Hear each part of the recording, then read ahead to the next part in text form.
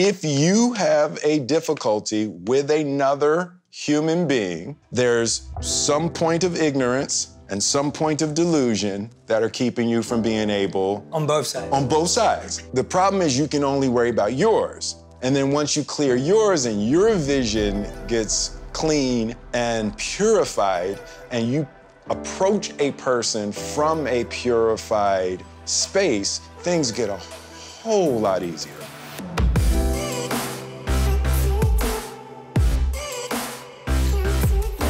Hey everyone, welcome back to On Purpose, the #1 health podcast in the world, thanks to each and every single one of you that come back every week to listen, learn, and grow.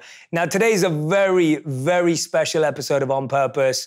Not only is it the first episode of season 3, not only am I sitting down with the one and only Will Smith, but today we're gonna dive in to the mind, the heart, and the soul of the man behind the movies and the music, and my dear, dear spiritual brother and friend. So, Will, with that, without any further ado, I just want to say I'm grateful, I'm humbled, I'm so happy to have spent so many special moments with you over the past year. This sounds romantic now. My wife's gonna get worried again. But I mean it, man. She's like, you've been spending a lot of time with Will. Yeah, she's never felt uncomfortable about my relationship apart from with The only time she's doubted me is like, oh, another trip with Will. That's what this time she came along. We certainly have some pictures, that, waterfalls, glaciers. Yeah. We definitely didn't even take all the pictures. But no, thank you, man. This is going to be special, and I'm just excited for us to serve together in this way. No, this is fantastic. It's been a long time coming for us to sit down like this. For the people listening, it's probably been a year. We're running up on a year now, right? Yeah. It's like 10 months or something like that. Yeah. That I've been studying with Jay. I fell in love with the Bhagavad Gita. Jay and I have been spending time. We've been hanging. We've been traveling together. Jay has really been the catalyst for this next phase of my life. We have committed to one another in a brotherhood of service and support, and we've been. I guess we've been in the gym. We've been in the soul gym, working out for the past 8 months, and this is our first time, doing anything that's public facing. So I'm excited to talk about what we've been working on, and Jay's been working with my family pretty much every day. A new Smith starts to study with Jay. Beautiful. And also our teacher Radhanath Swami. So it's been a beautiful year. And I'm very excited to start talking to people about what we've been studying and learning and doing together. Absolutely, man. And I also want to say too, I think it's rare where you get to sit down with someone that you've got to know intimately and closely. Mm-hmm. And also when you sit down, and I've probably watched, I'm trying to think, I think I've watched every interview you've ever done, over the years. Before I met you, when I met you, I'm always talking to you. I'm like, oh, I remember you said this 5 years ago or 10 years ago you were saying this. And when I'm sitting down with you now, I'm thinking, I remember the first time I properly met you was at Willow's birthday a few years back. And everyone was wearing, it was Willoween. Yeah. So everyone was dressed in costumes and stuff. So I didn't even know it was you. Mm-hmm. And then you had like the Zorro kind of mask over your eyes. And so it was a big person. I was like, oh, maybe that's Will, maybe that's not. I didn't know. And then you lifted your mask off. And the thing I recognized you about from the moment I met you was just your ability. You have this unique ability to just be really present and kind and deeply there with everyone you meet. Well, thank you, man. And I think that for, having met you in public arenas, whether it was the Bad Boys premiere and then in our personal meetings, as you were mentioning, you're just even better. Well, thank you, man. And I think that that's so hard to be Yeah. when you're that good. But I remember that, and that was the hospitality Radhi felt with you, like that ability to care for each person walking in, the family aspect, making us feel welcomed and a part of it. That I just think that in today's world, that human aspect is what we're all missing. I think that is a part of my DNA, you know, part of it from difficult aspects of my childhood. You know, I grew up with violence in my home, you know, so I developed, you know, a really acute emotional sense, you know, out of defense. You know, I just needed to make sure that my father was okay. I needed to make sure things were going well. And I just became really hypersensitive to emotional movement in a room as a defense mechanism. And then as I, you know, grew and as I started to develop that, you know, that heightened sense that started out as defense, as I settled down and, you know, came into a deeper understanding of my power and my desires in the world, it was easier to connect to people in a loving way. It transferred easily from a defense mechanism to an ability to love and care for people. That's amazing, though, that you were able to process it positively. Yeah. I feel like we're living at a time, we've talked about this before, that our childhood experiences form our adult desires. Absolutely. And I feel like now people are starting to hear that in the conversation where they're like, oh yeah, because this happened with my parents. Yeah. Now I feel like this. How do you think you were able to, because we've talked about this before when you've talked about your mother, your father, what you learned from them. Tell us a bit about what you learned and how you were able to process it positively and engage with it rather than create a negative story from it.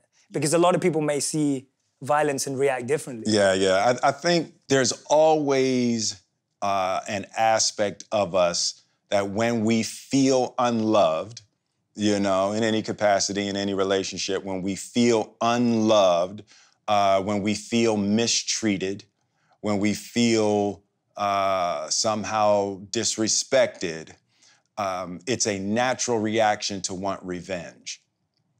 And I think that's what happens with most people, specifically in our most vulnerable stages when we're children, and we haven't done anything to deserve that kind of treatment. It's really hard for the ego to not click into revenge, you know?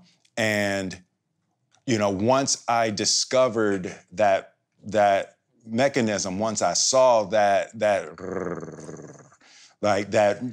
most of us walk around with, that, you know, we want revenge against that mistreatment. It's a little piece of that with all of us. So the problem is that when you seek revenge, you destroy yourself. And that's the paradoxical conflict that we all live in. Yeah. Someone has mistreated us. We want revenge, but if we take it, we hurt ourselves more. It's crazy how it's right? designed. You know what I mean? Yeah. You know, so that is the, as Radhanath Swami referred to, the perplexing situation that we find ourselves in. And the only answer is loving kindness. And most of us don't want to hear that. It's like, I'll take my chances with revenge. I'm gonna take my chances with punching this dude in the face or cussing this girl out or whatever it takes, but I can't do loving kindness. Yeah. And for me, I had such a beautiful example of loving kindness in my grandmother when I was growing up. I always knew I wanted to be that, the way that she loved and cared for people. I didn't realize that her giving was connected to her peace.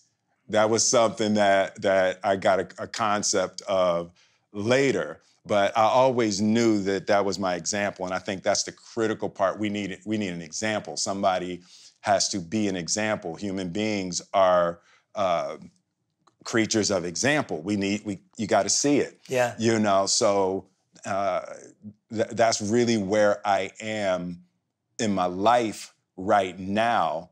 I want to show what it looks like to be loving and kind and giving and forgiving. And I just want to model those virtues as best I can. It's amazing how the thing we think that's gonna help us feel better Yes. is actually what makes us feel worse. Yep. And you hold on to it because somewhere inside of you, you feel you have to be the person to show that person the truth. Like you feel like it's your responsibility. Yes. You're gonna be the hammer of justice. Yeah, and so you carry that. And it reminds me of, there was this thing that, this lesson that we were talking about and sharing in our meetings was this quote by Russell Barkley where he said, people who need the most love ask for it in the most unloving ways. Absolutely. And that's what you were saying when you were giving examples of people in our society today who, it sounds crazy, but somehow they are seeking love. Absolutely. And when you kind of put that in your head, you're like, oh, like that's just a plea, a begging. A begging, a literal, like, it's not even a proposal, it's like a demand for love. It's a demand, absolutely. And you were saying that, and I love what you said then. That's why I'm bringing it back to what I was saying earlier. The reason why I was highlighting the personal aspect of you is that I think that the example that you're setting through who you can be is even more than what you've done. Mm-hmm. Yeah. What you've done is amazing and there's nothing to be taken away from it. It's phenomenal what you're achieving and what you continue to achieve. But being able to do that with a loving heart, that must be, I mean, how does that feel internally? Does that also feel that way or no? Are you like, no, Jay, no, the success feels way better than that, Jay. You don't get it. But you know, we had that conversation and there was a real period in my life that I had to struggle with. We can win or I can be nice. Pick one, right? And different people pick different things. Right. For the type of material world climbing, you know, that I did for a big chunk of my life, it was military-minded. You know, we're gonna get that flag to the top of that hill, and you are gonna help or you're not gonna be here, right? So that's one mindset. And then after I got the flag to the hill a couple of times and kept getting the flag to the hill and realized that you don't feel good and you've scorched earth, you know, around you, and you're like, nobody's really happy, you know. And then I started to have to question that mindset. You know, I had one of the greatest runs in Hollywood history, you know, like 8 #1 movies, all over 100 domestic, biggest global movie star, all of that, and my family was miserable, you know. And I had equated winning with happiness, right? It's like, we're winning. What is y'all problem? You know? You know? And the transition from product focus, like military-minded, get to the top of that hill, and then I shifted into a mindset, and it was really my kids who brought me out of that. A shift into discovering, like, well, damn, people really care about how they feel, right? You know, as crazy as that sounds, like, you know, my father wasn't concerned with how I felt. You know, he wasn't concerned with how he felt. He was military-minded. You achieved the mission. And there's 2 possibilities. When I give you a mission, there's 2 possibilities. 1, you complete the mission, or 2, you're dead. Right? You know, and that's what my father was saying. I grew up with that. Oh, cool, right?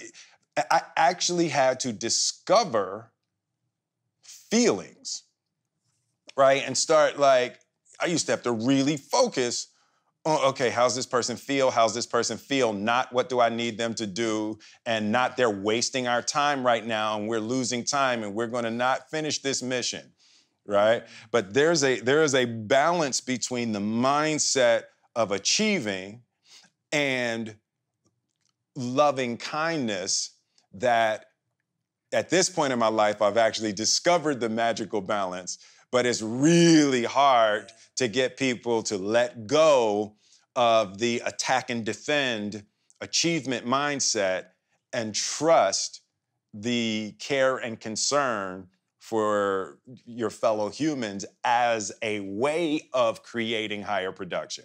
Yeah, yeah. I hope everyone who's listening and watching right now is taking this in, because I think what you're painting is a very transparent, honest picture of our minds. Yeah, yeah. Like, I can relate to what you're saying. So I can relate to times in my life where I've been so about winning and success and numbers or whatever it may have been. And I know I'm not even becoming the person I want to be in that process, and I don't even like myself. But because you're choosing to like yourself because of what you're achieving, you're finding a new way to like yourself, but not over who you really are. Yeah. And so I just hope everyone who's listening and watching, you know, when you speak sometimes, Will, it's so extreme because you've got so close to that emotion that sometimes people can think, oh no, that's a bit extreme, I'm a bit more balanced. Yeah. But really we all have that kind of, does that make sense? Like, we all have a bit of that extreme instinct inside of us in some area of our life. And it's sometimes a delusion to feel, oh, I'm actually balanced. Like, we sometimes listen and go, oh yeah, no, that's him. Oh, like, that's him, his father was military. I'm balanced, you know? And we always feel we're balanced. Yes, exactly. I felt like I was balanced. I felt like I was balanced. We always feel like we're on that, as the Buddha would say, as we talked about, the middle path. Like, we always feel we're on the middle path and everyone's lost. I know, And everyone else is confused. Oh my gosh, that celebrity's confused, or that person's on the wrong path. I'm okay. But, you know, I really hope as you're listening to this, everyone, that put yourself in those shoes, put yourself in that mindset. It's a healthy activity to do. And you can learn something from the extremes also, right? Yeah. And when you look at the athletes, right? There's a certain extreme mindset that I was gonna say you have to take on. I don't know that you have to take it on. What I do know is that in this society, we worship that mindset that,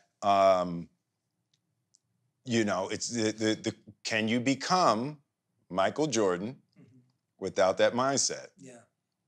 You know, and that is a really powerful, difficult question. It's like most people can't sustain the mindset.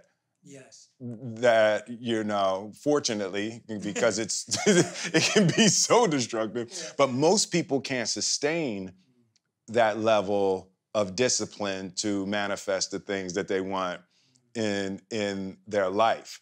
And there's a poisonous edge to that kind of discipline. And I've been to the edge of that kind of material world discipline in my mind.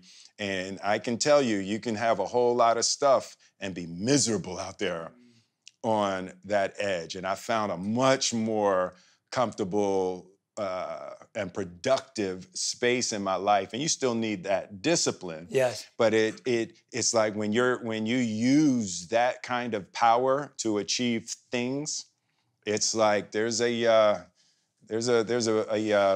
brutal reckoning. Yeah.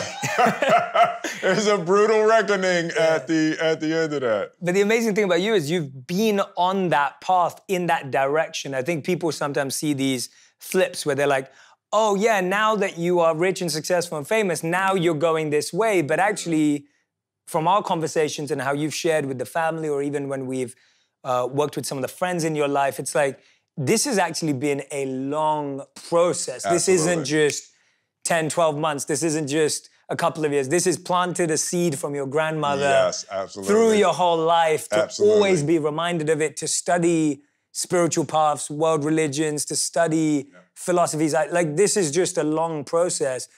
Tell me about that belief your grandmother had in you, and tell me a bit about how she planted that deep seed, because I think what you said at the beginning, that we need that example, I think everyone, if they really reflected, there'd be someone in their life, either indirectly or directly, but sometimes we forget them. But when we've been talking and everything, your grandmother's been such a pivotal figure. Yeah, yeah. I'd love for you to share what you think she did that was so powerful, because maybe there are some parents listening today, and brothers and sisters and grandmothers and grandparents listening today, and they'll be able to do that for their children and grandchildren. My father, my mother, and my grandmother, whenever I think about the three of them, I picture a triangle in my mind.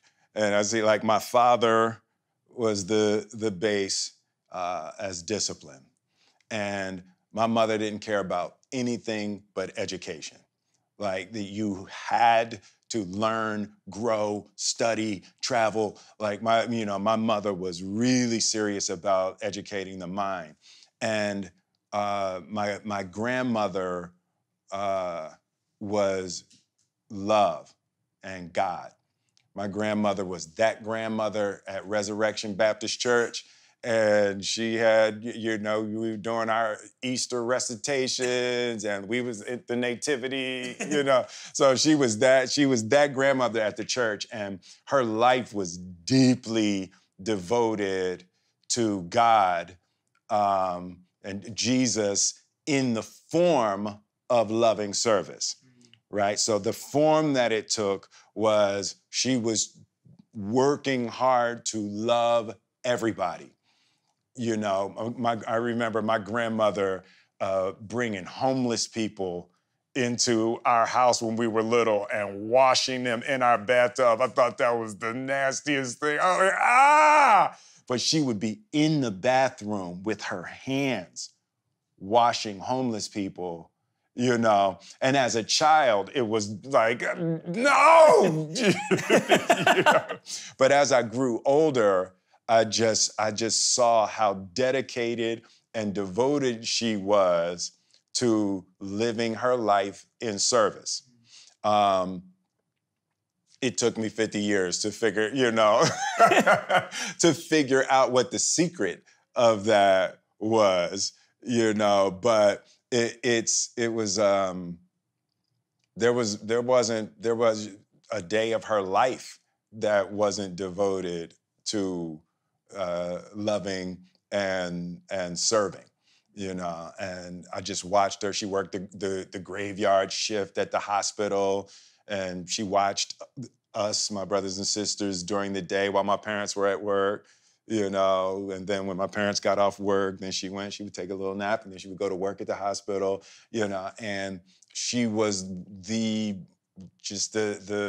happiest person that I had ever met. Nothing fazed her. She was okay.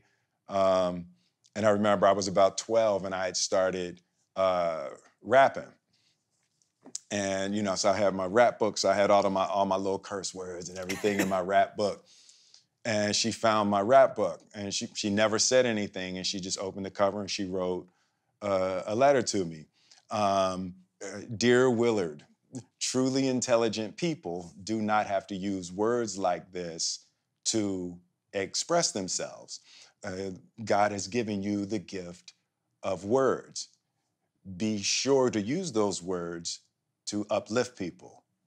And I was sitting, I was reading that, and just love Gigi. Yeah. And that was part of the reason why I never used profanity in any of my music. Yeah. And it was like she missionized me in that way to make sure that what I was doing was uplifting others, and when you're telling stories, you can always find the part of the story that is a gift for the potential upliftment of somebody that would see it. So, but yeah, she was all God, all love. I love that, man. That's such a beautiful story. I hadn't heard that one before. Oh, we hadn't talked about we hadn't talked about that one. When your grandmother finds your rap book and you got curse words in it, it's a bad look. It's a bad look.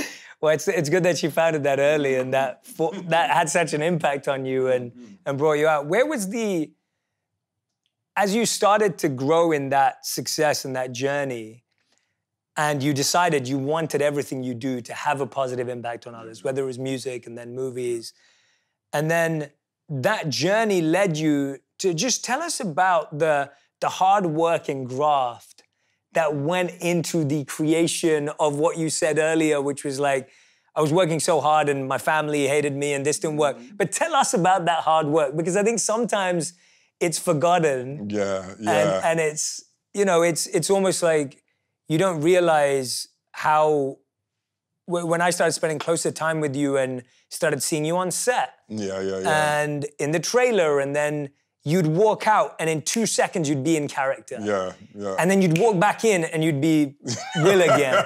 and then we were in your man cave and you have the movie plotted out and you'd walk me through like how that tells you what, and I started to understand and appreciate that what you do is a science and it is strategic and systematic and it is a skill you have worked on for decades and decades and decades. You start to realize that the external view of like, Will's charismatic and he's cool, and you start to realize like, yes, but that is underpinned with just hard work. And I think that that's a real awakening that a lot of people don't get to experience when they see you on a big screen.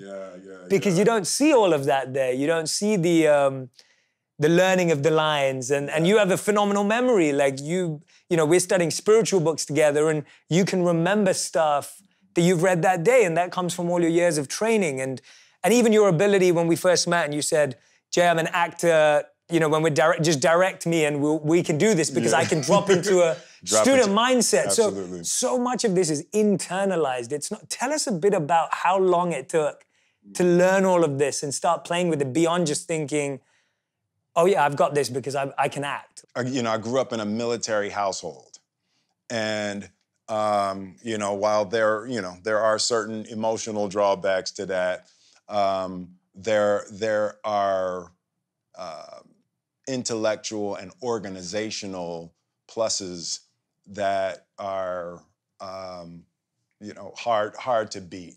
So my father was really strict on order, organization, and the incremental completion of tasks.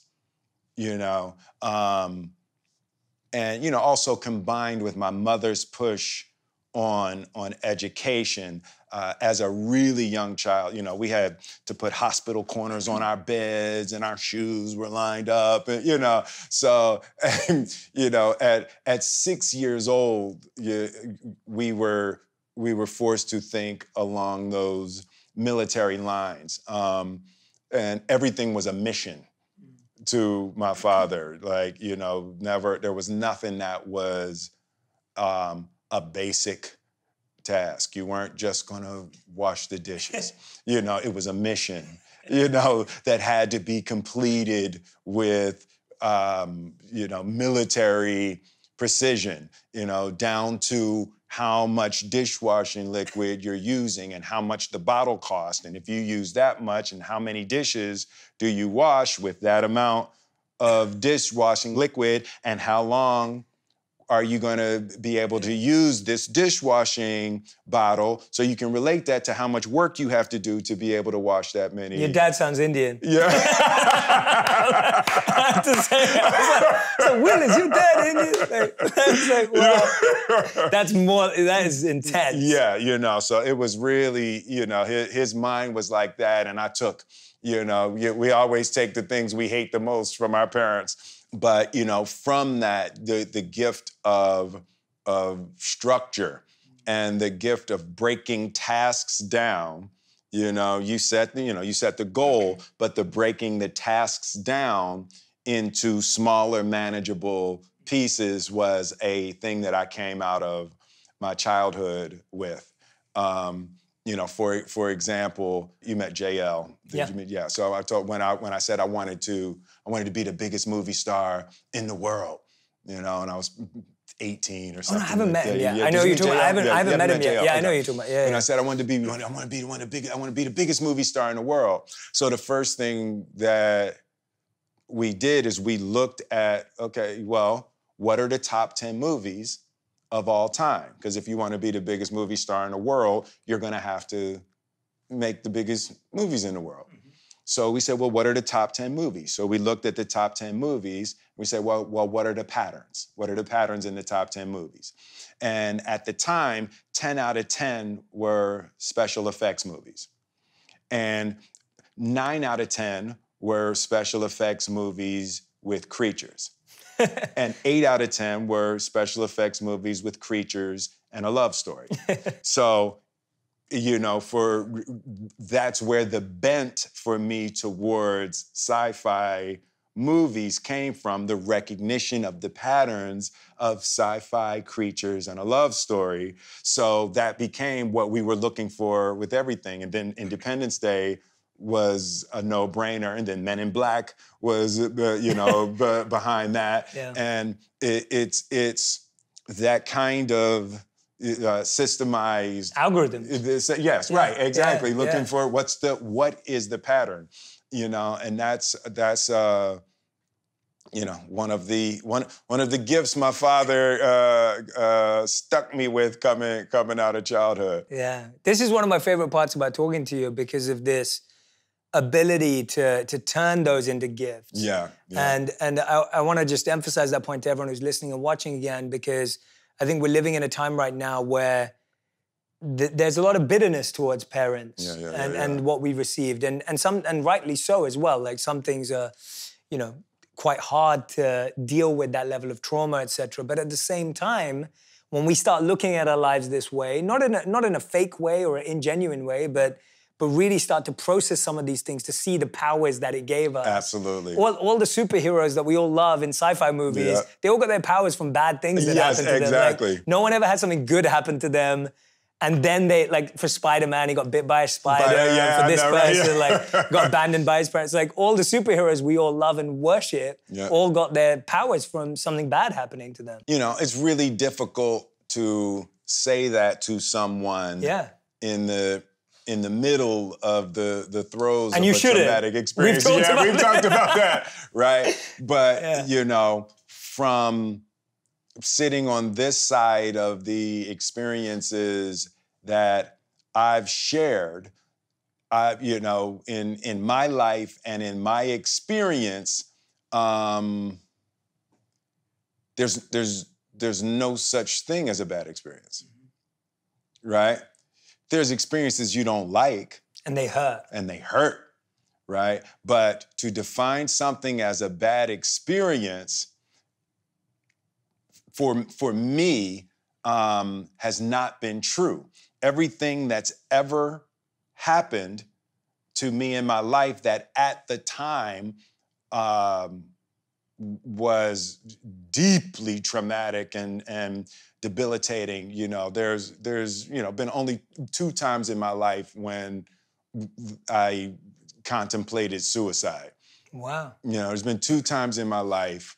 You know, and the once was when my mother and father separated, when my parents broke up, and I was 12, and you know, that was one of the only, you know, serious times in my life that I contemplated suicide. But even out of that, as I look back on that, the pain of that experience cultivated devotion in my life to my family, and I just never wanted to have my children suffer that. And of course, I got divorced from Cherie, so I was recreating that situation, but it woke me up in a way that forced me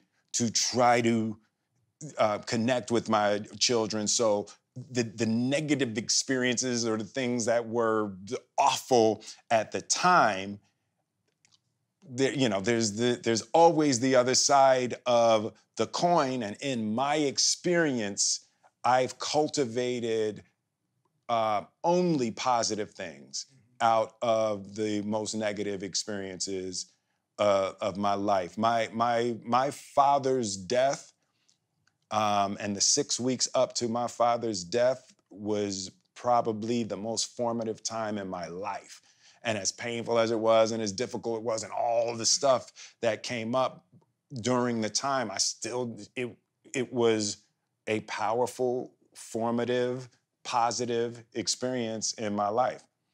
Tell us a bit about that, if you don't mind, about why you felt it was formative. And because I think a lot of people go through the loss of their parents, and we've talked about this, like the idea of like sometimes people regret of what they did or didn't say to their parent, or maybe what they expected of their parent. What was it that was so powerful that allowed you to feel that way about that moment? Because I got a gift that some people don't get, and it was that the doctors told us he had 6 weeks to live, right? So, and then he lived for 4 months, right? So I got a warning.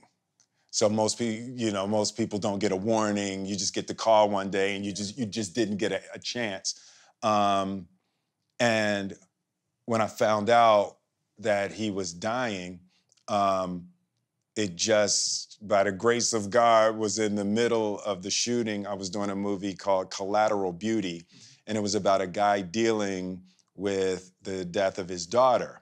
So I was into the Tibetan book of living and dying, and reading all the, was it Elizabeth Kubler, just reading all this stuff about death. So I've been programmed for 6 months, and I had read and studied all these books about death and grief and dying, and then I get the message, and I was like, I sat down with my father, and of course I had all of my traumas and all of my issues and everything with him, but I had also I've 6 months of programming of all of the things that you're supposed to do, to prepare yourself for the death of a loved one. And, so I sat with him, and we talked about everything. So I said everything that I wanted to say, and we got to those 6 weeks. And when we got to those 6 weeks, we were clear. But then he lived for another 3 months. So what happened was every meeting, every time I saw him, I was flying back to LA, but every time I saw him, was like, oh, thank God. Yeah. And then every time we said goodbye, we made sure we said a good, thorough, full goodbye, because we knew at any moment it could actually be the last goodbye, right? But the lesson was, it's always like that. When we say goodbye, we can't know if this is the last time we will ever see. You should never greet someone casually or say goodbye to someone casually. And that lesson came from that experience. Every moment was so rich. Every time we saw each other, it was, and every time we said goodbye, we made sure it was a good, thorough, full goodbye. But that's how you're supposed to live every day anyway. Every time you leave your house could be the last time. You're supposed to be in the richness of your hellos and goodbyes and thank yous, And, so I learned that lesson with my father. And then when he passed, it was easy. We were finished, and just the lesson of that kind of presence and that kind of attention and that kind of recognition that tomorrow's not promised, and just getting shaken out of thinking that you're going to have, tomorrow. Anybody who hasn't spoken to their parents or their brother or their cousin that they had a thing with or their ex and they don't talk anymore, call them right now. You just don't think you're gonna have a chance to call them tomorrow or next week. And it's like that opportunity with my father changed every relationship in my life. I've cleaned all of the relationships in my life to no regret. I do not want someone to be gone and I wish I had and wish I could have, and I'm not doing that in my life. That's beautiful, man. Thank you for sharing that. That's just, hearing you say that, I think there's a lot of people who needed to hear that. And I'm hoping everyone's going to pick up the phone and message. And if that person's not here anymore, still write them a letter. Right, absolutely. Right? If they're not here anymore and you didn't get to say all of that, write a letter. Read it out to them. Read it to a picture of them if that's what it takes. Absolutely. Like, allow yourself to share and express. Don't hold it in and hold it back, because somehow that energy will still reach that person, and that energy's left you too. So, absolutely. You know, even if you can't call someone up today, make sure you still follow the same practice, because it's just not, it's never worth it. It's never worth it. It's just never worth it. Never worth it. And I love that idea of valuing each hello and goodbye. Absolutely. And not taking it for granted or taking it lightly. You never know whatever's gonna happen, right? You just have no idea. And unfortunately, we see it. This is the, there's actually a beautiful, I don't know if we ever talked about this, there's a beautiful piece in the Mahabharata, which is the Gita is a small part of, and one of the students asked the teacher, he said, what's the most amazing thing in the world? Like, what's the most incredible thing in the world? And the teacher responds and says, the most incredible, amazing thing in the world is that we see people leave all around us, but we never think it's gonna be us. I never. Like, so you see it and you have that moment again and again, and then you lose someone in your life and you think, oh, that could be me, or that could be someone else. And you live like that for a day, and then the complacency sets back in. Absolutely. Tell us a bit about, you know, you've been studying world religions and spiritual paths for a long time. Absolutely. And the first time I officially reached out to you and your team and everyone, which was a few years back now, was because I saw that you'd been reading the Gita. And the Gita was obviously the book that I read and studied so deeply and fell in love with. And after having studied world religions myself too, and I've had beautiful experiences reading the Bible and the Quran and the Gita. And so when I saw you talking about it when you were in India, I was just like, wow, like, this is amazing. Like, I'm already a huge fan. I love Will Smith. Like, how is Will reading the Gita? I was like, how did that even happen? And then when I got to know you and Jada and spoke to the family, I realized that you'd taken on a challenge to, like, study a world religion every year. And tell us about that and what you learned along the way. What were some of the traditions that stood out in your journey and what did you learn from them, whether it was the Kabbalah or even Scientology, all those, because you've shared so many beautiful lessons with me from what you've studied.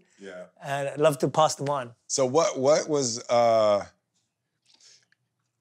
guess probably in the first 10 years of our marriage, that was me and Jada's bonding, right? So every year we would pick a spiritual tradition and we would study it all the way through. How did you even start doing that? Like, because when I heard you did that, I think Jada told me first, and when I heard you did that, I was just like, it just took me aback, because you don't come across that all the time. And I was lucky enough to study world religions. My father started encouraging me when I was about 14 to start reading spiritual books. And I dated a Muslim girl who asked me to read the Quran. That's how I read the Quran, which was a wonderful experience in my life at 16. I read the Bible because we would celebrate Christmas, and I'd feel guilty that we celebrated Christmas, but I hadn't read the Bible. Oh, right. So I started going to church on Christmas and then reading about Christ and the Bible, and I just absolutely fell in love with the scripture. And then I was just reading so many different books. And finally I came back to the Gita, which was the book I was brought up with. But yeah, tell me about even why you and Jada decided to do that. So I don't even know how it developed as a thing. I know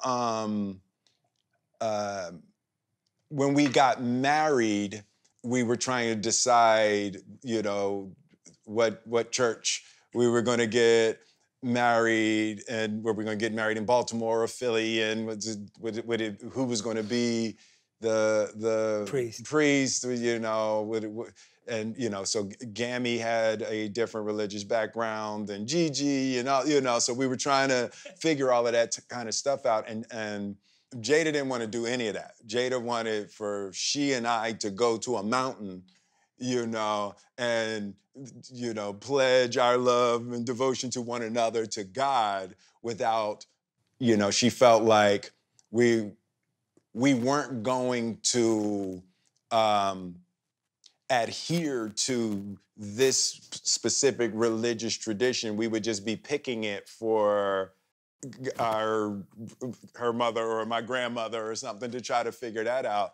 So I think the discussion about the religious background we would raise our children in is what came up when we first got married. And she grew up in a thing called the Ethical Society in Baltimore, and they would honor the different religions. And my background, I grew up, I went to Baptist church. I went to a Catholic school. And somewhere in that first decade of our marriage, we were like, oh, wouldn't it be hot if we could say that we had read cover to cover all of the major holy books. And we started with the Bible, and I just remember seeing her Bible was marked. You know how I do my books now. You see how like all my books are highlighted all the way through. And, you know, she completed the entire Bible, you know, 7 months before me, right? So now it's on, right? So then when it came time for the Quran, I was like, I wanted to win, right? But, you know, so we would take a year and we would study all of these traditions as a, you know, really as a way of the two of us bonding spiritually and you know, intellectually around the concepts. And, you know, we went through Kabbalah and, you know, Scientology. And really what was happening is every time I would meet someone who was of a different tradition, I would allow that person to introduce me to what their tradition was. And then I did Ali, and so we circled back around to the Quran during that time. But we really just, we love the idea of spirituality and the study of the love of God. And we don't necessarily believe in organized religion. We believe that the organizations kind of jump ahead of the spirituality. You know, you know, the Church of Christ is very different than Christ. The steps that Christ actually walked. You know, so we started to notice those kinds of differences, and we really just wanted to find the truth. You know, what is the truth? And you see how my whole family dives in. The kids are doing it now, you know, with the Gita. And it's really just trying to find our way, you know, in this world. Yeah, and I love that, and I was so fascinated by that myself because I saw that within myself. And so when I saw it with you and the family, I was so drawn to that because, yeah, I think that a lot of what we're trying to figure out in today's world has been suffered for long enough in an internal way that when you're diving into these books of wisdom, there's just so much there to unearth. Because people have been through the same challenges for decades and decades and decades. The problems have already been solved. Yeah.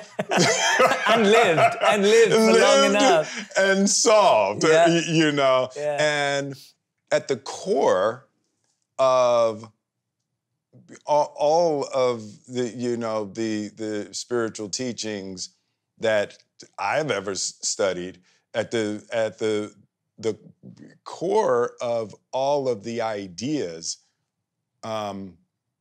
how you treat your neighbor is central, right? Yes, absolutely. Yet somehow people manage to twist, you know, in all faiths and all backgrounds, Totally. people do unto others as you would have them do unto you is very clear.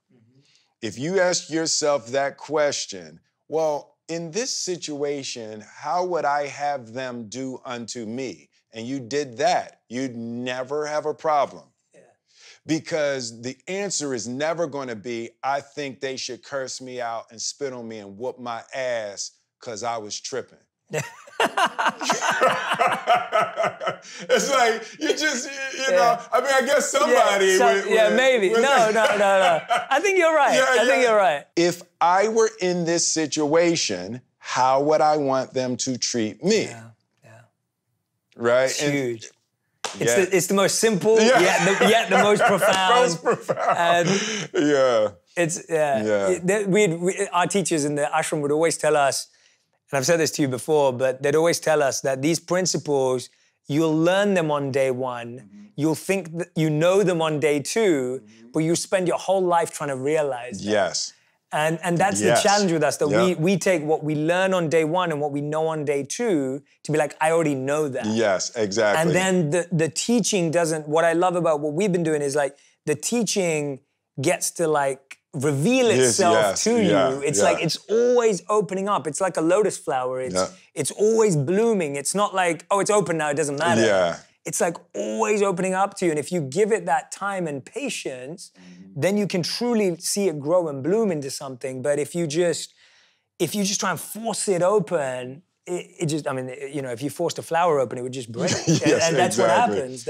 What I say to you all the time is, you know, so to give people a sense of it. So we were doing, you know, 2 to 4 hours a day, you know, a few days a week for months. For months, yeah. For months, you know, and you know, we were spending as much time together as we would spend with our families or other things. So we've logged some real hours in this last year, and the thing that was always amazing to me is that we could take 8 hours, right? And we spend it and we get it and we study, we do all of that.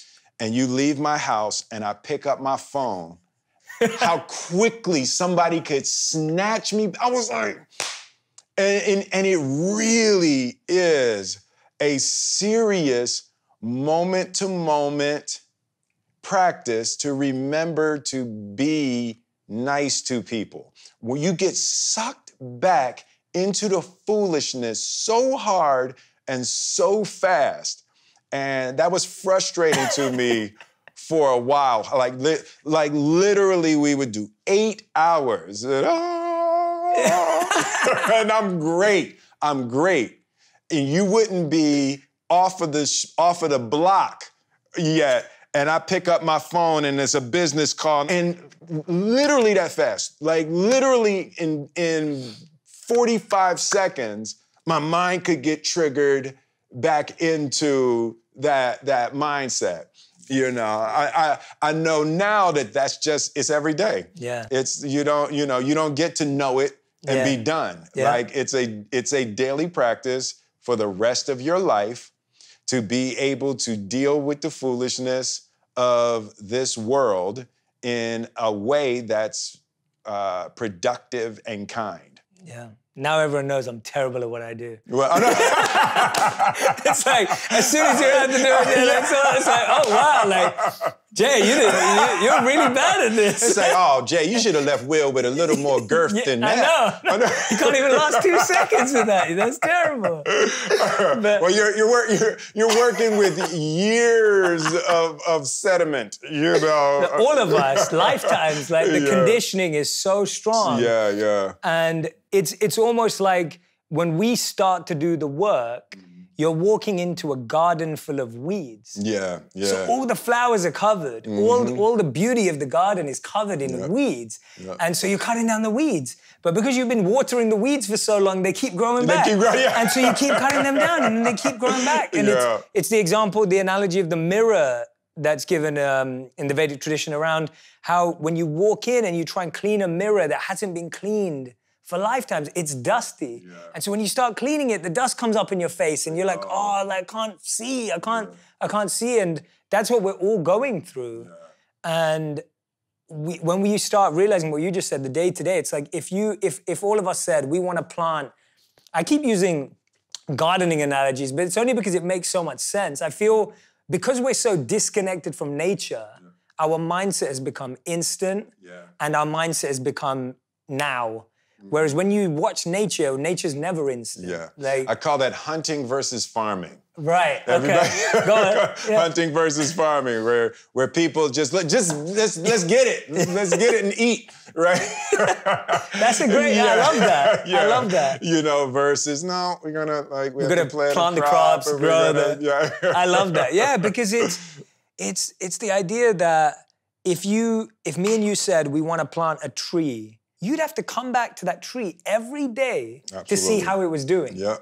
And it wouldn't be a tree for many, many years, but you'd have to come back every day, water it, sunlight, move it, replant the soil. Yeah. And that's what we're doing with ourselves. But for some reason, because we're so disconnected from nature now, we think that, if I just meditate today, then it's, it's like saying, I'll eat today and I don't have to eat tomorrow. Yeah, right. Like, or I showered last week. I showered last week, I'm good, I'm good.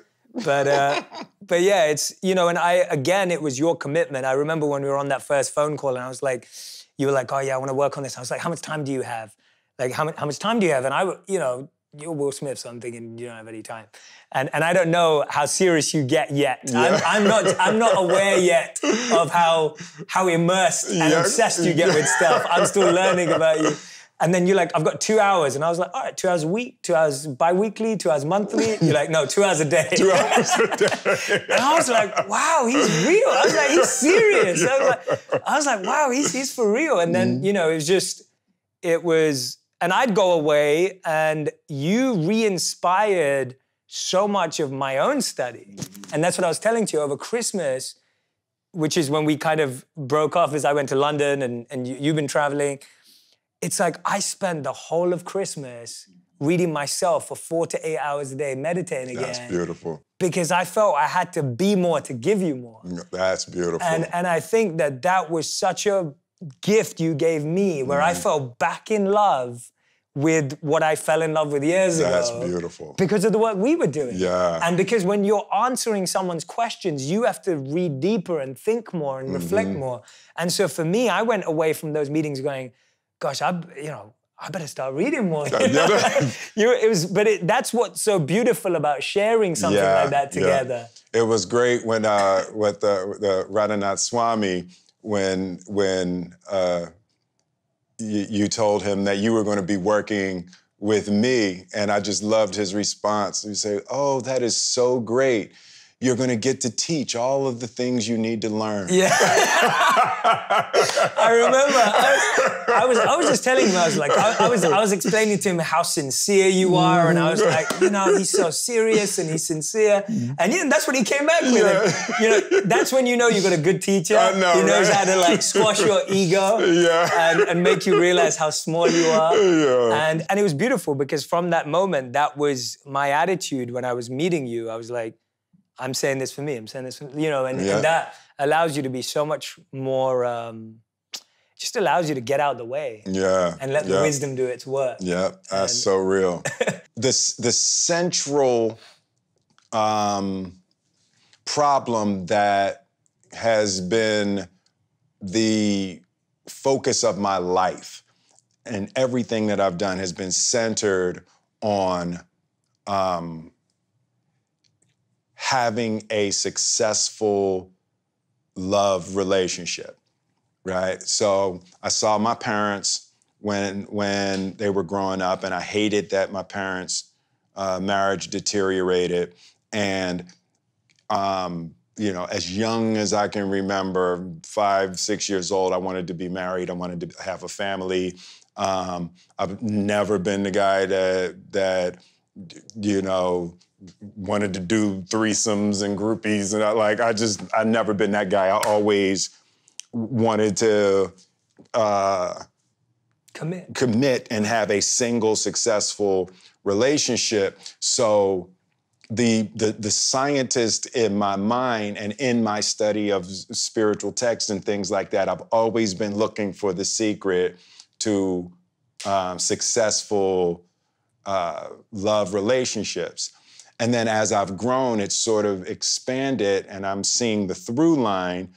The same basic ideas are successful parenting, and the same basic ideas are being a successful follower or a successful leader or a successful student. And I started to see the central issues with all of human relating. And it's the problems, or it's not even problems, the problem is really singular.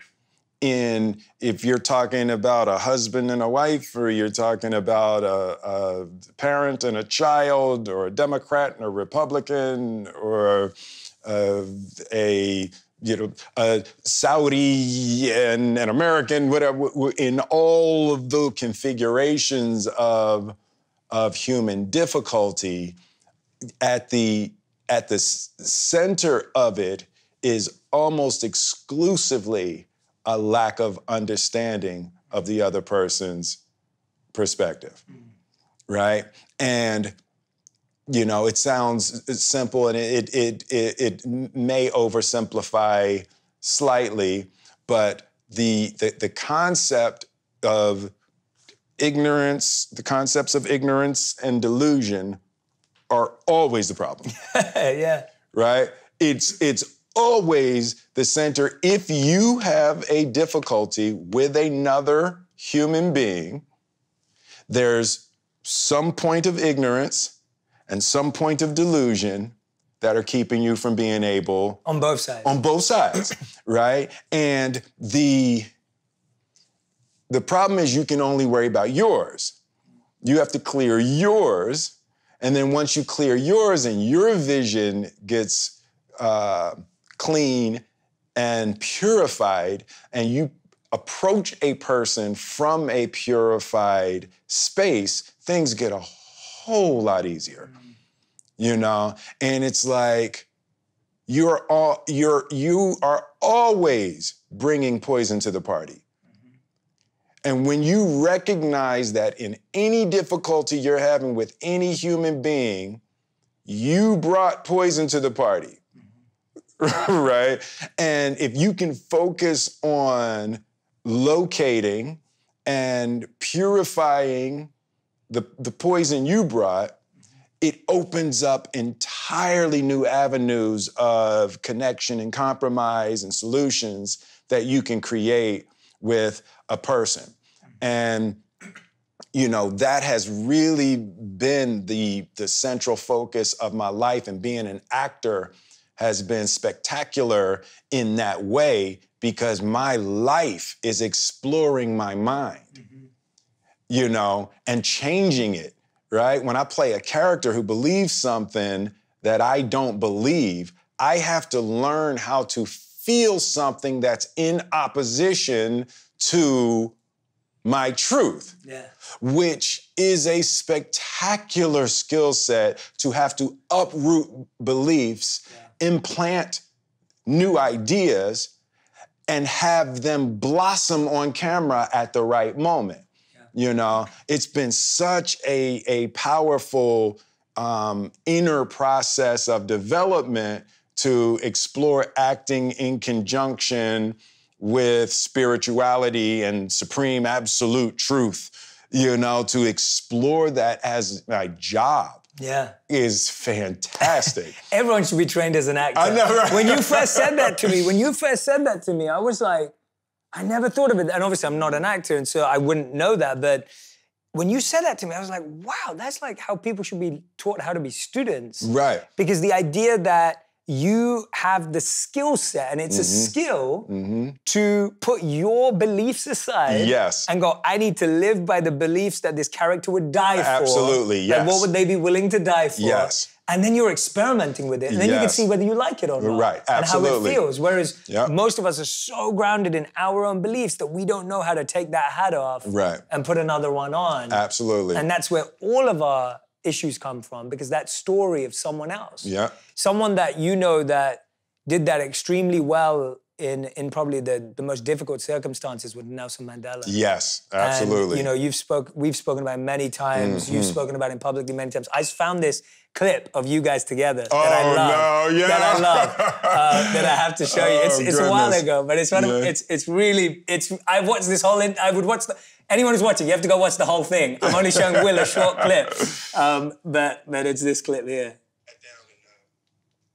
don't know if you remember, I was saying to you, you know, I'm an actor. I make rap music. That's what I do. What can I do? And, you know, I sat with Mr. Mandela and was so inspired. You know, you want to quit your job. You know, you want to go out in the streets. You know, you want to fight. You know, and he said, no, you have to understand the power of what it is that you do. You have to understand the hope that is created by the work that you create. And he told me that not to force it, that the call would speak to me. And today the call has spoken to me, and I humbly, gratefully, and will aggressively respond. And I thank you. Wow. Speak aloud, I just remember I'm more than 100 years old. You'll have to tell me what he said. That's Willow sitting on it. Oh, wow. It gets better. Wow. Goodness. I had forgotten about that.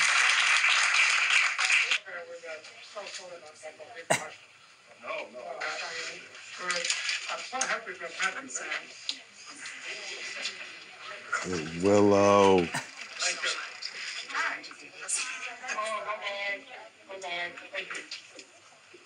That was Jaden.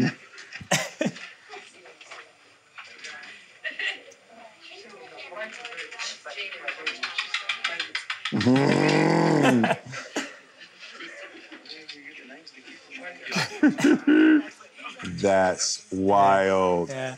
Wow. I mean, there are so many I could show you. That was the one I picked. Goodness. There were so many. That's fantastic. Beautiful clips of you two together. Yeah. No, that was one of the, you know, I'm not a man prone to regrets, you know, and we talked about this a lot, but that was one of the regrets, and you know, I'm making my way back around to the ideas, and that's, you know, part of our relationship and with Radhanath Swami. But I was sitting with Mr. Mandela. It may have even been that day, and we were sitting. It was calm. He just had this look on his face, and I said, "What's that look on your face?" And he was kind of looking. He was just watching people. I said, "You know something that the rest of us don't know." He definitely did. Yeah. Definitely. And he looked at me, and the look that I recognize now was, he said, "Oh," right? That it was like, that's the right question, you know? And he said, if you come spend some time with me, I'll teach you. And somehow I was just felt so unworthy of that. He reached out to me every year before he died. And, you know, he said, "I'm an old man. You need to come spend some time with me." And I just felt unworthy, you know? And he wanted to teach me what we're studying. You know, he wanted, you know, I've tasted a little bit of what he wanted to teach me. And the question is, how can you smile in this world? You know, because you're not going to change it. You know, you're gonna do your part, but this world is chaotic and it's brutal and it can be really unloving.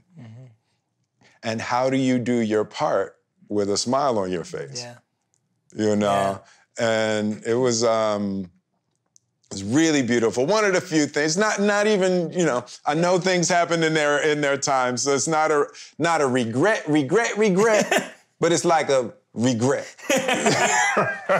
Well, I always say to you that it's, first of all, it's actually a very, the fact that you didn't go because you felt unworthy is a, at least from the traditions I've studied, would be considered extremely good spiritual qualification for learning. Yeah. like when we think, it's weird, like spiritual life is like, it's teaching you self-worth without having low self-esteem. Yes, yeah. But it's, and you said it once in an interview, speaking about Nelson Mandela, you said like, you know, it's like being in his presence made you realize how small you were. Yes, yeah. But how big you could be. How big, yes. Right? You said that. Absolutely. And when I heard you say... I said that? Yeah, you I'm going to start saying that again. Yeah.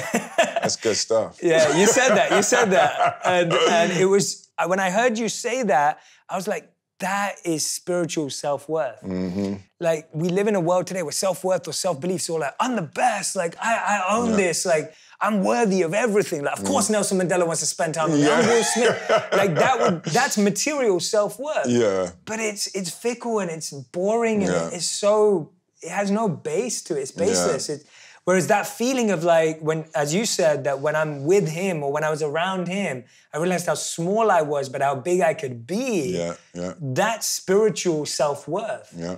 And I think people often confuse humility with weakness or with low self-esteem. Like, oh, Will, you must have had low self-esteem. Right. But it's not. It's just the idea that I still have to evolve a little bit to feel like, and you know, you to deserve his time and attention. Yeah, and because you had that, I feel, you know, you've continued in your way to find the, and he's still involved in your life. I think that's the beauty of it. If someone loves you that much, they don't stop, like your grandmother, she didn't stop being involved in your life. Absolutely. And I've felt every time you've spoken about him, that you've brought him into my life just by speaking about him. And now into everyone else's life even more. And you know, I'm sure, you know, obviously I can't speak on his behalf at all, but all I can say is that his energy is still in your life for sure. That's real. He lives through That you. is real. Yeah, it's beautiful. But I want to talk about a few more things before I let you go. I could talk to you forever, and we do that, so I won't do that today.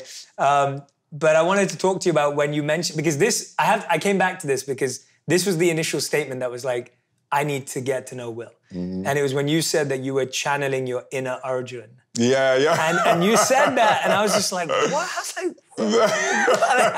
it just, two of my worlds collided. I grew up watching Fresh Prince every day. I knew every pickup line. I used every pickup line because of you. I bought the bad boy suit. Like, you know, for me, it's like, that was my teenage years. That's genius. I watched Bad Boys for Life for the 7th time on the way here today to Dubai, because I thought I was like, it's offensive to watch any other movie. So I've been a big fan for years. Then I go off, be a monk, I come back, and then I'm in the world, and then I see you say this, and I'm like, what? Like, to me, it's just, and obviously getting to know you after that has made me go, okay, God had a plan, and this was all, you know. But tell me about why Arjun as a character for you has been, because you even, and I think this is because of you and your storytelling, you even brought Arjun in my life, more to life. So tell me a bit about why Arjun was so synonymous with you. And you know, so there are figures in spiritual texts and just in general for human beings, you know, being creatures of example, And there's, probably for 5 or 6 years before Arjun, I just was stuck on Abraham. I just loved Abraham's life, right? And I was following Abraham, and on his, on his deathbed, he gets up to wash the feet of the guests in his house. Just stories like that, just really stuck with me. So then I started reading about Arjun, and the circumstance that he was in, for people that don't know, Arjun is in a battle. His family has tripped out. He's a wonderful archer. He's the best archer in the world. And his family trips out and take the kingdom. And they're like, they snatch his wife, and they're trying to disrobe his wife. And he's looking like, yo, what are y'all jokers doing? And he comes home, and he's like, and they seize the kingdom, and he can't believe that they have done this. And he's a warrior, and he could get the kingdom back, but these are his uncles and his brothers-in-laws and his teachers and people that he loved and trusted, and they took his kingdom. And they prepared an army, and they're going to fight Arjuna, and he's devastated that his family and his friends and all of that for material gain would do this to him. And he's deeply pious. And they prepare an army, the greatest army that's ever been assembled, except that they don't know that God is driving Arjuna's chariot. Yeah. right. And they think they're going to tear through Arjuna, they're going to do all of this, but God is driving Arjuna's chariot, right? And even in that, Arjun, he's like, how can me killing all of my family be the right answer, right? And on the other side of that, he's like, well, I'll just let them kill me. I'm not doing that. There's no version of me going into battle with them. I don't care how wrong they are. I don't care. And as I just got deeper and deeper into that story, it's like, I feel like that all the time, right? I feel like I'm in what Radhanath Swami referred to as a perplexing situation. Always. Always, right? That I feel stuck in a perplexing situation with people I love where there's not clean answers, right? And I always feel strong enough, like if you want to fight, we can fight. I know how to fight, but how can that be the right thing, And I just really related to how the Gita handles those kinds of perplexing situations and recognizing that's what life is. You are born into a perpetual perplexing situation. And that it was the first time that I'd ever heard the spiritual idea like that life is a perplexing situation, and you're never going to get around being stuck in the duality. You have to elevate above the whole thing, And the Christian concept about that I always heard and never understood fully. And my grandmother would say all the time, you got to let go and let God. Yeah. Right? Yeah. And it was like that. It just the Gita filled in that concept of what it really means. It doesn't mean don't do anything. Yeah. Let go and let God doesn't mean don't do anything. Yeah. It means do your divine duty, whatever that may be. And just for whatever reason, the study of the Gita at this particular point in my life really clarified a lot of ideas of how to move through a world where you almost can't do it right. Yeah. Right? And it's like there's God's playing a practical joke, right? And when you start seeing, that there's a trick in there, and the Gita illuminated that trick for me in a way. I was like, how could I be the biggest movie star in the world, be the best at all of this, and how you not love me? Right? And, how was my family miserable? And it's like, that's the trick. Yeah. That's the practical joke. That's beautifully explained. Because it's the perception of the right reaction. Yes. That's where we get lost, is that for us, going back to what you said at the beginning, you were like, there's no such thing as a bad experience. We're looking at the result of our activities as a signal of how well we're living. Yes, absolutely. And that messes us up because the result of your activities is not under your control. Yes, absolutely. And so if you're living your life based on the result of your activities being a signal that you're successful, you're setting yourself up to, and all of us do it all the time. I was using Jada's reaction to my actions as a measure of the quality of my actions. Yeah. And one thing has nothing to do with the other. Yeah, absolutely. Right? And that's not what we're taught, right? And, the concept that someone's reaction to your behavior is theirs, and your behavior is yours. And when you try to marry the two, when you try to use the outcome as a measure of the quality of your own being, that is the kiss of death. Correct.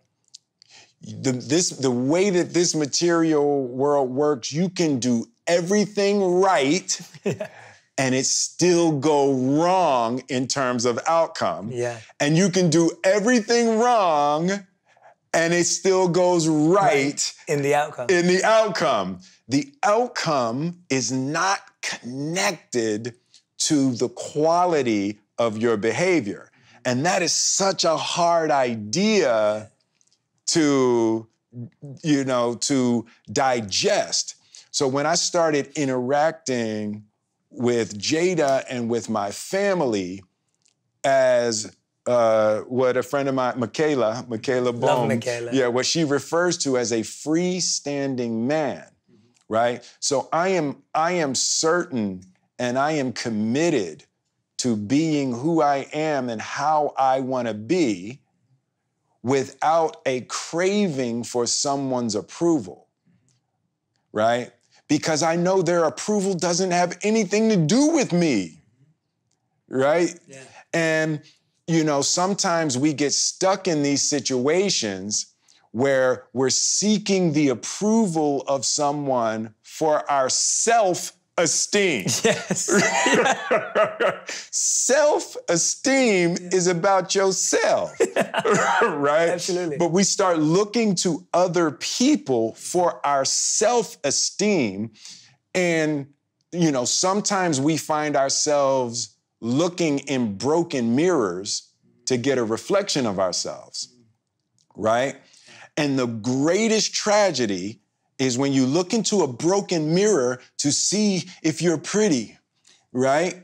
And you're gonna let that person tell you about your inner qualities. And the greatest tragedy is when you look in a broken mirror and you're gonna change your face to try to look good in a broken mirror. Man, whew, I'm so glad to be free from that. That was fantastic. That is incredible. And that's it. That's literally it. Yeah. Like, when you can free yourself from that cycle. Yeah. And it's a trap. It's rough. It's crazy. It just keeps you there. And but that's what I think I keep seeing in your journey, like to see you at this stage in your career to still be growing, still be pushing. I mean, for people who don't know, like I have to share this because it's what I find, and this is the only time I get to tell everyone, is, like for me to see you on set, busy, like, I mean, for anyone who's never been on set, it can be a stressful environment. It's high pressure, like you're acting, you got to know your lines, you got to interact. And the sun's going down. The sun's going down. Will would literally come back in the trailer and he'd be reading in between being on set. So reading spiritual texts, spiritual books in between. And I just saw that and I was like, wow, like, it takes so much effort and determination and hunger to be filling each and every gap with growth. Yeah. And so for anyone who's listening to this podcast while they're driving to work, while they're commuting, while they're editing a video, however you're consuming this podcast, I want you to know, like, you're doing that same thing. You're committing to growth. Committing to growth. In your gaps when you could just be doing something else. Like, you could have been in your trailer, I don't know, doing what people do in their trailers. I don't know. I don't know what people do in their trailers. No, that's my past, Jay. Oh, yeah. I don't do that in my trailer no more. I'm in there by myself now. Yeah, or with me. Yeah, and we would, and just, I would see that dedication. And I think if, to find time in between when you're filming a movie and it's, big budgets and all this, everything, and your focus was here. Yeah. Your focus was here. Yeah. Even in amongst all of that, that was truly inspirational. And that behind the scenes look at your internal journey has had such a big impact on my life. Wow. It's a no excuses journey. Yeah, it's the only thing to do, right? So, and that's to learn, right? We have to free ourselves from the darkness of our own ignorance. And you wouldn't call something a problem if you understood it. The problem is you don't understand it, right? That's why you're calling it a problem, right? You don't call things problems that you have complete comprehension of. Right, so the process of freeing yourself from the pain and the misery of your difficulties and your problems is in, constantly cultivating a broader comprehension of the deeper, absolute truth of what's actually happening. Right? And one of the things that I learned is that if I feel bad, if I'm unhappy, if I'm upset, if I'm disrupted or disturbed, the only thing that could do that is my ignorance. That's the only thing that creates misery is you slip into a sort of hopelessness of not being able to figure it out, and I just, for me, I've gotten to the place that life is school, right? You're not getting the promotion you want at work, that's school. Get it, figure it out. Someone in your family is sick. That's school. That's like life is the greatest teacher there is. You just have to be willing to learn, and recognizing that your pain and your suffering is the thing that the universe is poking at, so you recognize that's where you're ignorant. Yeah. You know, you wouldn't be having those struggles in those areas if you had a deep, broad comprehension of the fundamental realities of those situations. Mm-hmm.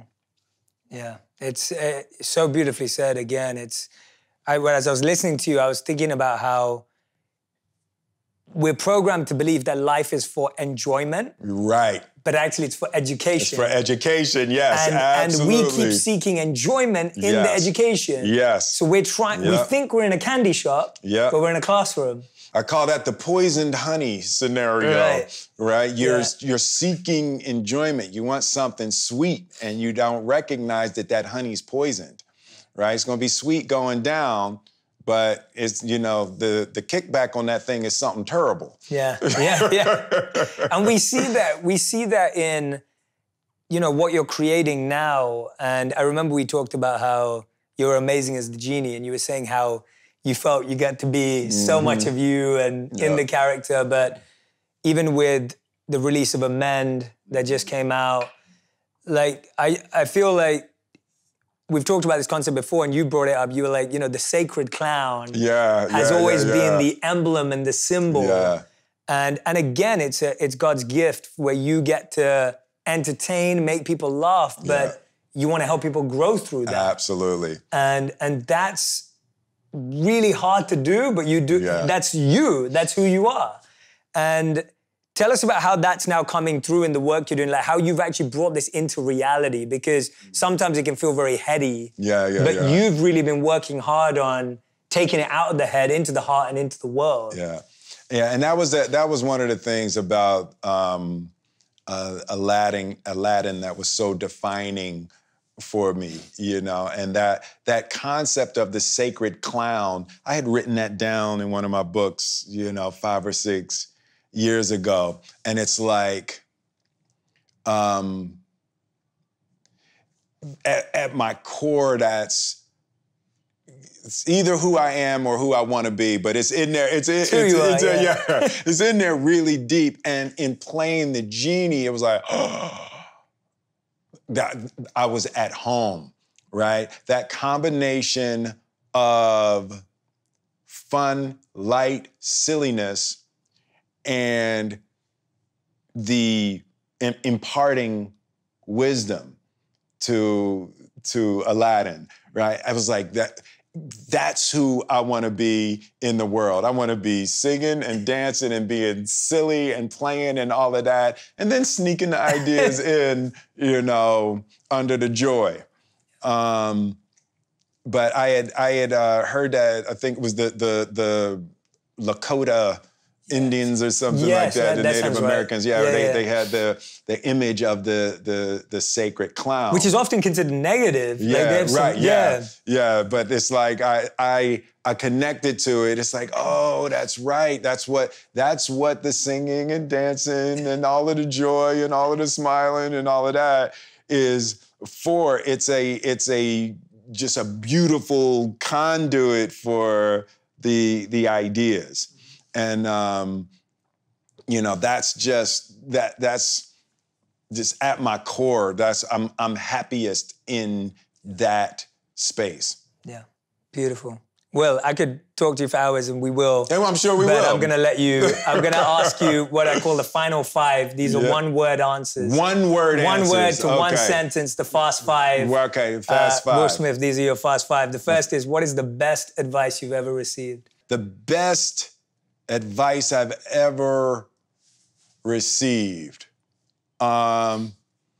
The first day I got on the tour bus when we were leaving for the first time, leaving Philly, me and Jeff and all our squad.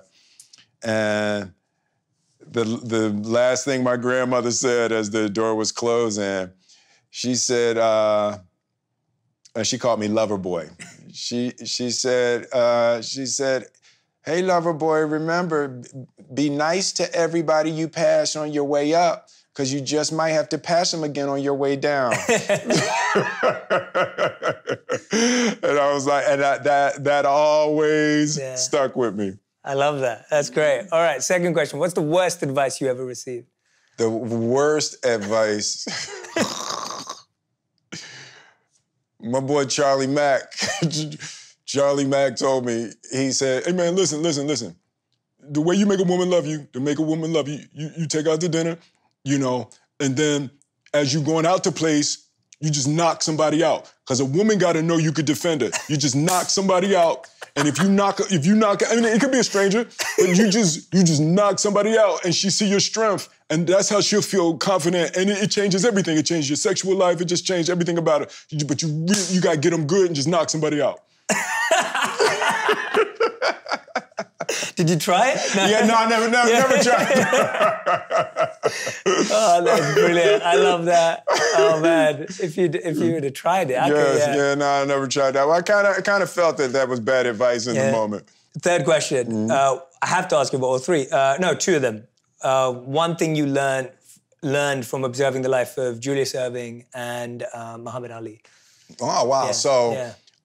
So Julius Erving was like the man went right in the heart of my childhood. The 76ers won the championship in 1983 in a 4-game sweep of the Lakers. It was heaven, right? And Dr. J was in everything in Philly.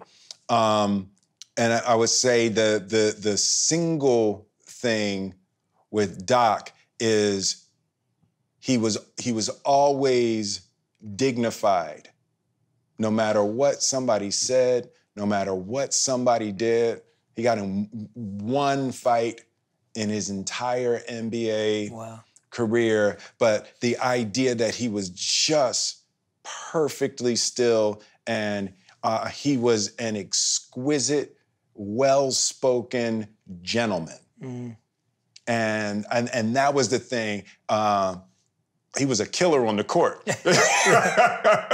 But he was just exquisitely elegant and peaceful, while at the same time doing the thing. And that balance of those two things I always thought was spectacular. I love that. That's beautiful. Man. Yeah. You said Ali. Yeah. You guys spent so much time together. There's some great interviews between you two as well. Oh, Ali was hilarious. One of the things, so Ali would just come to set, he would walk around, he would walk away and just get on a bus. We say, yo, where's the champ? And he would get on a bus and just ride a city bus and just ride with people. No idea where the bus is going, nothing, no security, anything like that, right? And he was engaged with, people in a way I'd never seen anybody. Like, as famous as he was, he engaged with people in that way. And I would say the total and utter submission to God, right? And he looked like he was arrogant, but it was the other way. It was like he was talking like that and acting like that because he was so utterly submissive to the will of God. And that combination, it just really inspired me with how I wanted to be with people in the world. And I asked him, I was like, Champ, why do you just walk away with people like that? And he said, oh man, you got to let these people see you. He said, they ain't never seen nothing like you before. You got to get out there and you got to touch them so they know you real. People can't aspire to stuff that they don't think is real. And it was like he was just so in tune with what he was, and the seemingly arrogant humility was a beautiful combination. I love that. All right, question number 4. What's the biggest lesson you've learned in the last 12 months? In the last 12 months, I would say it's that ignorance and evil are twins. They look. You look at them, and they look just alike, except that ignorance can be educated, and evil is a much more difficult problem. And I would say I learned, fortunately, that ignorance is much more prevalent than blatant evil. If that makes sense. That's a great answer. Yeah, that makes a lot. I mean, that makes so much sense. We have to have a whole episode about that. So that makes a lot of sense. All right. 5th and final question: if you could create one law in the world that everyone had to follow, what would it be? One law that everyone had to follow.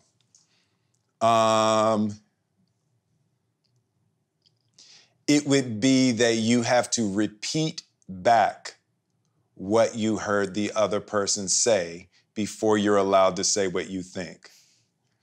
That the law is you're not allowed to respond to what someone said until you repeat back what you heard, and the person has multiple opportunities. No, that's not what I meant. And until you repeat back accurately what the person said, you don't get to talk. That is a great law. I love that principle. It helps in every area of life. Yeah, because our minds go way off the deep end with what we heard somebody say, and our response. Well, first of all, we're not really listening because we already know what we want to say, no matter what they say, and we go really way off the deep end. I was shocked and surprised by how far we can be from what someone actually said to what we heard. Absolutely. Absolutely. Yeah, it's that broken mirror. That broken mirror, yes, exactly. Yeah, I love that. Yeah. Will, is there anything I haven't let you share, or something in your heart right now that you're like, I have to say this, and you want to share it, but there doesn't have to be, but... No, not really. Just, and that idea, there was something that popped in while you were saying it, that's called the broken calculator, right? So, and it's about, human interacting, and that the ego can sometimes be a broken calculator in that, imagine the 7 is stuck down. So every equation you punch in is 7 equals 7 equals 7 equals 7 equals 7, right? So no matter what you say to a person, if they've experienced a trauma, and in their trauma, men ain't shit. Men ain't shit. So that's the broken 7. So no matter what you say, no matter how you behave, it keeps coming up, men ain't shit. And getting our 7 unstuck is a really critical part of being able to interact with other human beings, because we're painting on everything we hear them say. We're adding our stuck 7 to everything they say, and you just can't get the equation to come out correctly if your calculator's broken. I love that analogy. That's awesome. I never heard that before. I love that. Yeah. If everyone who goes away listening to this interview, the one thing you remember is that. What is that broken calculator? What's that number? Broken calculator. You keep adding to the equation. And you're going to make it be that no matter what is in front of you, your equation's coming up with your broken number. Yeah. If you want even more videos just like this one, make sure you subscribe and click on the boxes over here. I'm also excited to let you know that you can now get my book, Think Like a Monk, from thinklikeamonkbook.com. Check below in the description to make sure you order today.